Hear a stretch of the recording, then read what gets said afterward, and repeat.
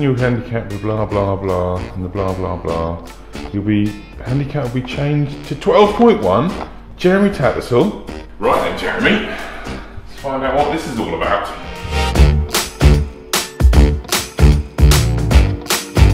My name's Jeremy Tattersall. I am the chair of handicap and competitions at Bury St Edmunds Golf Club. Our handicaps are governed by Congu, and as a result of that we have to conduct an annual review. So once a year we go through the handicaps, we look at people's playing records just to assess and see whether their handicap is a true reflection of their playing ability.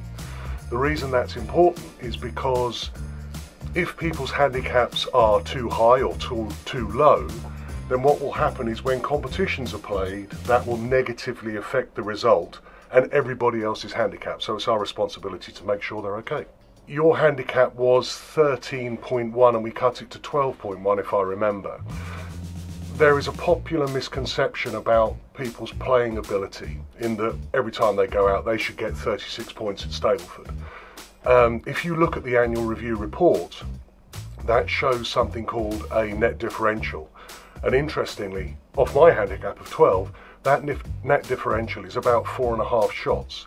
So what that means is that for me to play statistically to my handicap or where they would expect me to be, I should be shooting in the region of about 16.5 shots over my handicap. So if you're consistently scoring under that, in the buffer zone, then you're playing better than you should, and so you qualify for a cut. We're only allowed to do a cut of 1 shot or more. Anything else you think people need to know about the handicap system? Well, the handicap system is changing. At the moment, the projection is for November 2020, although that might be delayed further. We'll know more about that in the year.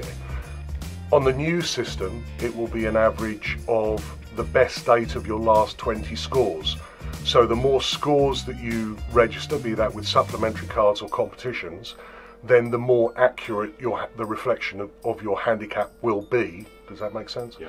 At the moment, it's worked out based on almost an average of your playing ability in the near past.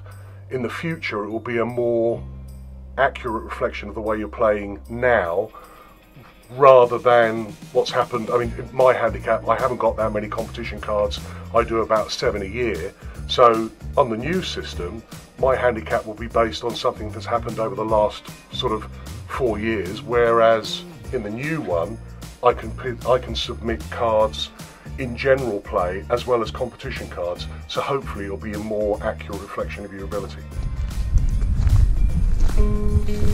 So there you go. Hope that gives you a better idea of the handicap system here in the UK. Does it? Yes? Yes? And why the need for the handicap review is so important. So for me personally, it was just that I'd played to my handicap and around in my buffer zone so many times that warranted the cut.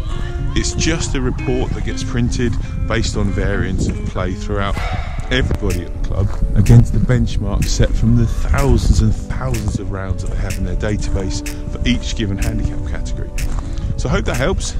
A happy new year to everybody. This was an awesome Christmas present and means obviously that I can go out now and buy some new clubs.